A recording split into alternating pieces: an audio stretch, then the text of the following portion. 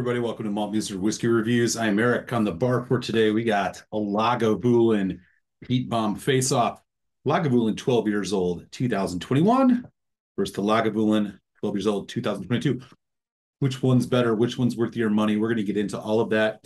Nose, taste, finish reviews coming right around the corner. But first, take a second, smash that subscribe button. It'd be great to have you joining us in the Malt Muser channel. I do drop whiskey reviews every Friday here on the tube. Also, Tuesday happy hour every Tuesday, 8 p.m. Eastern time. Would love to see you there. All right, let's get into this. First and foremost, Lagavulin. Isla Distillery, known for their incredibly smoky scotches. Some of the fattest stills in Scotland, and that definitely plays a part in how smoky phenols getting into this whiskey. Take a look. Some pictures of that when you get a chance. Their line arm, their stills, all part of the magic that creates the smokiness of a Lagavulin whiskey. Well, they do have a couple things in their core range, including their classic 16-year-old, which probably the most readily available. They have an 8-year-old as well, and a couple other small things in each year as part of Diageo, the big conglomerate company which owns Lagavulin and many other distilleries. They will do a Lagavulin or a Diageo special release as part of that this year and every year. For about the last, I don't know, at least 10, 15 years has been the Lagavulin 12 years old at cask strength. Now, basically, the tail of the tape on these whiskeys, they are ex-bourbon cask. They are naturally colored. And usually, well, you got the 12-year-old age statement, and definitely bottled at cask strength, as I said. This one is the 2021, which you'll notice here has got this flaming lion on it. It is called the Lion's Fire. This one is bottled at 56.5% ABV. As I said, it is a natural color. It says natural cask strength. Not sure about chill filtration. I'm almost positive they are not chill filtered, but it does not say anything on here about that, so we do not know for sure. Fast forward to the 2022 version, just released a couple weeks ago here in the States. Same thing. You got the refill bourbon cask, but there is something a little different about this one. This is also aged in virgin oak. Now, virgin oak, as you may know, basically casks that haven't been used before, you are essentially getting a lot more of the spice, sweet wood characteristics coming out of that virgin oak. To go here with the bourbon cask refill, 57.3%, so a little higher on the ABV. This one's called the Flames of the Phoenix. Does not say anything about chill filtration. Again, on this 2022 release, you just double check here on the bottle, natural cask strength. Yep, we are not sure. So take it for what it's worth. So last thing I want to mention here about Lagavulin 12 is for the last about 4 years, they have been releasing them with these kind of varying artsy graphics on them, kind of fancying up these presentations. You will, if you search around, find bottles that look like this. This is the classic Lagavulin bottle that you will find their 16 in. This is also a 12-year cask strength, this one in particular from 2018. So if you look at 2018 or back, you will still find 12-year-old cask strengths, and they will be coming in the classic Lagavulin box. So once again, we are looking at a cask strength 12-year-old single malt whiskey. Refill bourbon is the same across both. The 2022 also has virgin oak. These are naturally colored. We are not sure about chill filtration, but I'm positive that they are not chill filtered. So we're going to do a little comparison of these, see which one is better. I will just say for the record, I got both of these right around the same time. So I think the 12 from 2021 has been open maybe a week and a half longer. So these are both pretty fresh open bottles. So we should have them right around the same time of oxidization. Okay, color-wise, this is the 2021, this is the 2022. Holding them up there are not really anything in terms of a difference.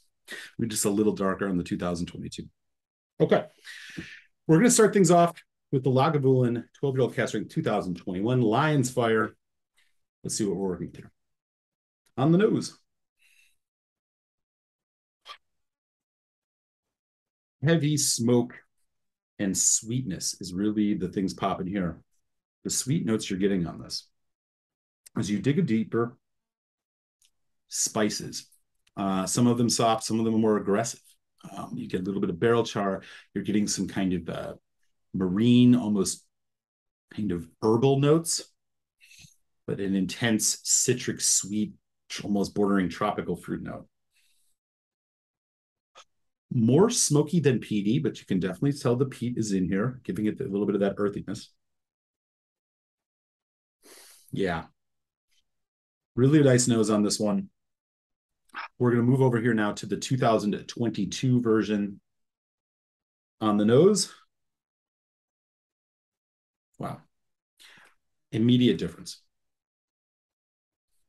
Much more oak cask driven, spicier. More of a fresh cut wood note as opposed to kind of a bourbon cask sweet spicy note. This is much more oak forward, wood, fresh cut wood forward. There's sweetness in there too, of course. You're getting a bit of vanilla, a bit of caramel. It's bacon. There's like a nice kind of zestiness to this. Okay.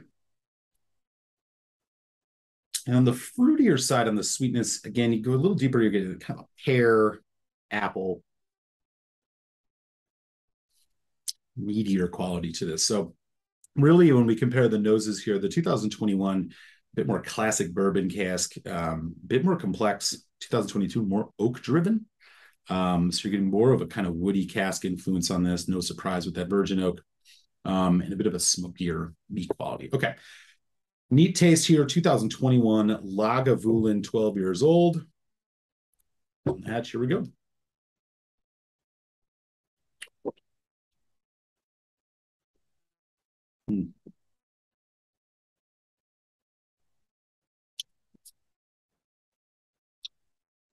Medium to oily viscosity. Arrives really initially with the sweetness and the kind of back of the earthiness.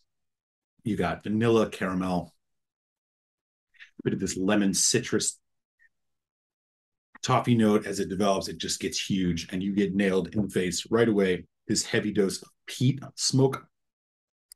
The smokiness is just wrapped around this whiskey entirely. The palate, spicy peat. You got some oak. It's kind of like chili pepper. There's a, it's like an almondy marzipan note. Just behind everything here, hints of tropical fruit. Slightly pineapple, resinous, kind of even a little bit of orange. Medium long finish.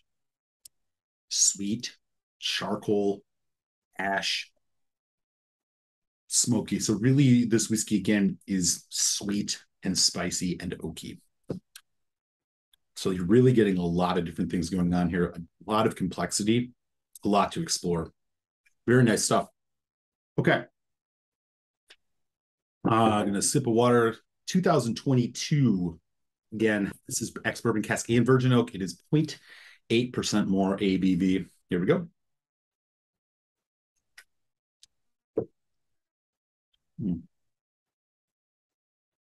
Wow. Immediately notice the difference between these two. This one has darker oak notes. They are right front and center, along with this sweetness. As it builds and develops in your mouth, you just get an assault on your tongue of spice, hot cinnamon candy.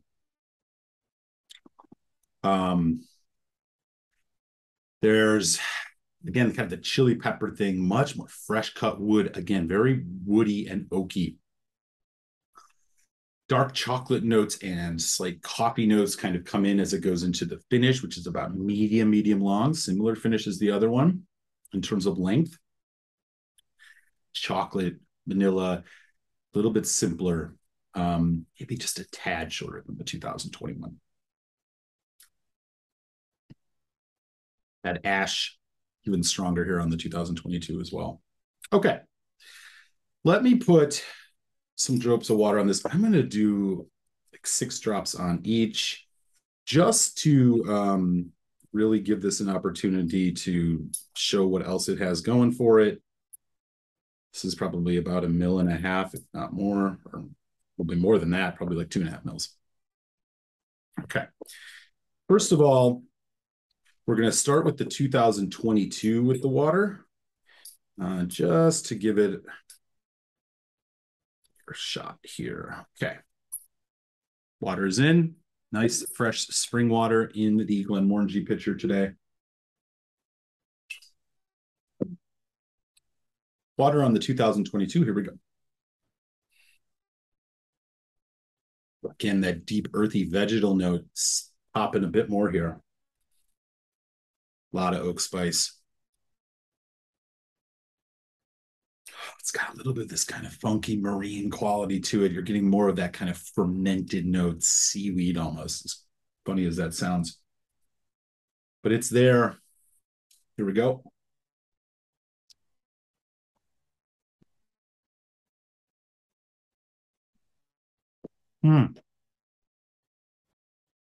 What a monster. The water does tone that fresh cut wood note down just a bit. You're getting a much more cinnamon, gingery spice, cinnamon red hot candy. Again, a lot of oak coming in on the back end. That dark chocolate notes, cocoa powder has been amped up a bit even more. That smoky bacon note that I was getting before has kind of receded a bit here. Ash smoke, sweetness from the kind of confectionery vanilla chocolate combination going into the finish. Medium one. Hot, good, very spicy. Back over here to the 2021 version.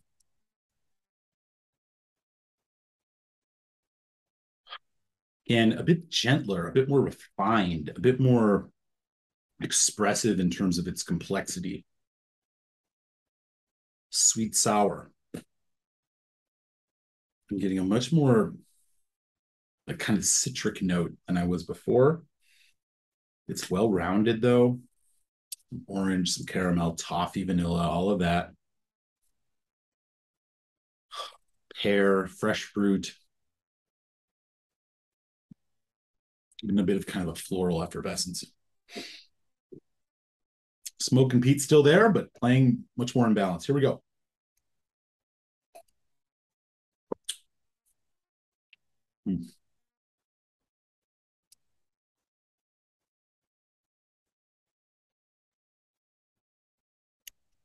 Boy, that's good.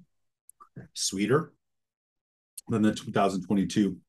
Getting much brighter, fresher fruit notes. But it does still have layers to it, even with water. The spicy oak heat, still pretty aggressive, a bit more drying, but you've got a ton of that just great Lagavulin smokiness, fruity notes, sweet, sugary notes, vanilla and coming off that bourbon cask. Definitely in effect here, a bit more with water. This one's just more in balance.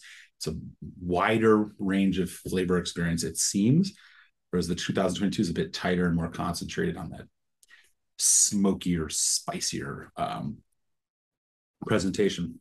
Medium long finish here. All right, good stuff. So we're going to talk value now.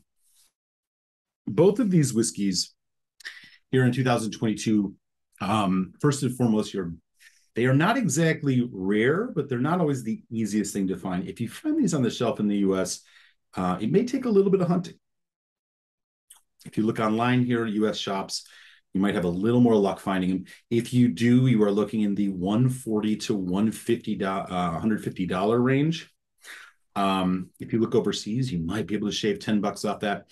But these are really pretty much universally in that $140 to $150 range. Even with that price, the quality of these whiskeys, as tasted here in these two expressions, I think give this a medium value, perhaps even a medium high value. In fact, I'm going to give it a medium high value. I think they're both that good. Okay. So let's talk final thoughts. First and foremost, I've said, hey, let's drop $150 on this whiskey. Why is that? Well, To put it pretty simply, the Lagavulin 12 is a just masterclass in Islay single malt Scotch. It is at an age that is bringing both complexity and intensity that I think are seldom found quite as artistically done as you do find in these two whiskeys. There was a time not so long ago that these were around $120. Unfortunately, that is no more. But when it comes to these two releases here, I think these are both worth the money. Now, over the past couple of years, particularly the 2020 version of 2019, were not as well received by whiskey heads and folks who are particularly big Lagavulin fans. I do think both of these should resolve any of those lingering concerns that maybe Lagavulin 12s are taking a turn for the worse. I think both of these are quality drams to have on your bar. If you can find older ones, 2018, 2017, 2015s, those may be worth an investment, but maybe give one of these a try first, just to make sure you know what you're getting into.